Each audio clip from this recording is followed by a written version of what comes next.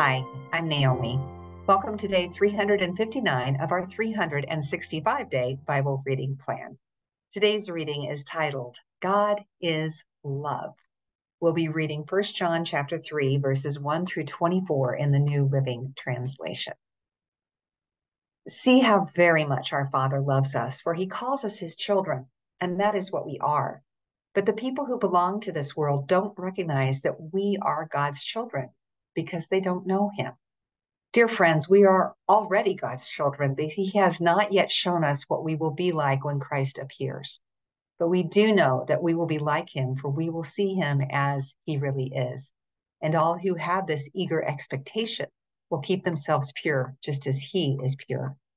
Everyone who sins is breaking God's law, for all sin is contrary to the law of God. And you know that Jesus came to take away our sins, and there is no sin in him. Anyone who continues to live in him will not sin, but anyone who keeps on sinning does not know him or understand who he is. Dear children, don't let anyone deceive you about this. When people do what is right, it shows that they are righteous, even as Christ is righteous. But when people keep on sinning, it shows that they belong to the devil, who has been sinning since the beginning.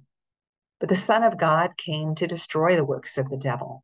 Those who have been born into God's family do not make a practice of sinning because God's life is in them. So they can't keep on sinning because they are children of God. So now we can tell who are children of God and who are children of the devil. Anyone who does not live righteously and who does not love other believers does not belong to God.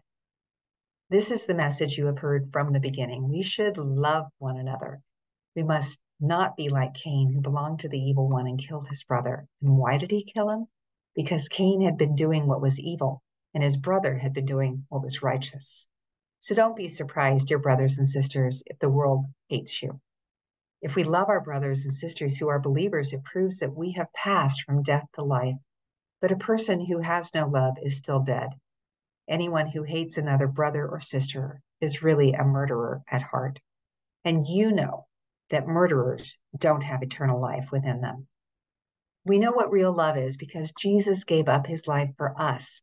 So we also ought to give up our lives for our brothers and sisters.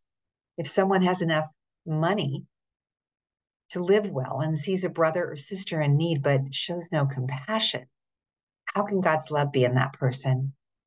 Dear children, let's not merely say that we love each other. Let us show the truth by our actions. Our actions will show that we belong to the truth, so we will be confident when we stand before God. Even if we feel guilty, God is greater than our feelings and he knows everything. Dear friends, if we don't feel guilty, we can come to God with bold confidence and we will receive from him whatever we ask because we obey him and do the things that please him. And this is his commandment. We must believe in the name of his Son, Jesus Christ, and love one another, just as he commanded us.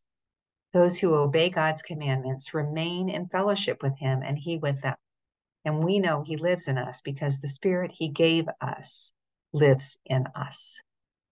Thanks for joining us for today's reading. And remember, everyone has an invitation to sit at Jesus' table.